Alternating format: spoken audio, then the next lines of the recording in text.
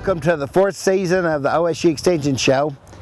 We've got a few good shows for you this year that homeowners and viewers have called in about, and we'll get to that a little later. But for today, had a call where the homeowners just bought the property and they were wanting me to come take a look at it because they really didn't know how to take care of the yard. They knew that they wanted it to be prettier than what it is, and they didn't really know any history on it since they just bought the property. So it's kind of like lawn and garden forensic files here. We're going to kind of try to figure out, without knowing too much about it, what's wrong and why they looks the way it does, and then kind of get a scenario of how to improve it.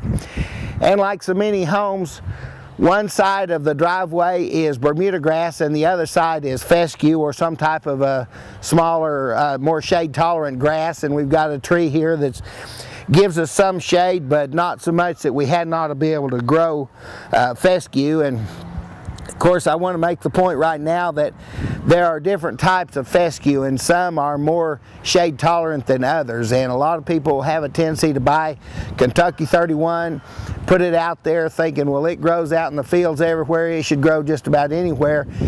It is the least shade tolerant of the fescue. So you want to go with a turf type fescue, Rebel, Crossfire, Jaguar. There's just a number of those varieties that are turf type that are considerably more shade tolerant. You can get them in seed, you can get them as a sod. And when I look at this right here, they have had some sod put down here in the past. You can tell that from these little pieces of plastic that are in the sod whenever people buy fescue. Well, it's in a lot of stuff, but anyway, they use that so that it'll hold together whenever it's a sod. So that was put down here, and for some reason it didn't take. And I stuck a soil probe in the ground, and boy, it just went down for the full length of the probe and didn't hit a rock or anything, and it was real easy. So that tells me that we've got good enough soil here. We want to get something growing before it washes away, but probably that wasn't what the problem was. It caused it to die out. Now, compaction and traffic are two different things. Sometimes you can have so much compaction that you just can't grow a grass, or you can have so much traffic that the grass just can't grow even though it's got good soil there, has had good fertility and good moisture. Probably traffic looks like the problem here, because it's for sure not compaction. We do have a little bit more shade than what we would like, but at the same time, you kind of see a trail running off here, and so that's something that someone probably parked here, gave it more shade than what it needed just from the shade of the vehicle, and also maybe used this to get to the gate or to come over in here quite a bit. But probably traffic is the reason that this isn't a good stand, because you can tell they did put sod out here, and it does, from some of it that did make it, it does look like it was good quality sod. It was turf sod, so it should have made it.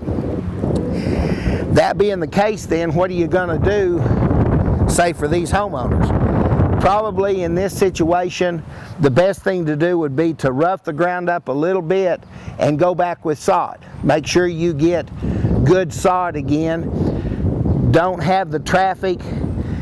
Keep it watered, and try to get you a root system built there. From the looks of some of this right here, there was a considerable amount of soil brought in.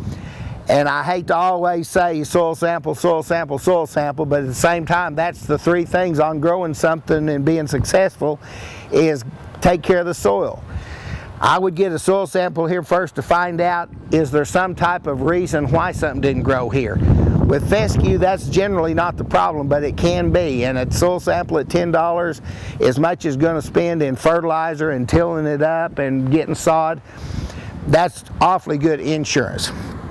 Get a soil sample, work it up a little bit, amend the soil as it needs to, put the sod out and roll it in and keep it watered and try to get a stand of it, and not give it as much traffic as it has had in the past.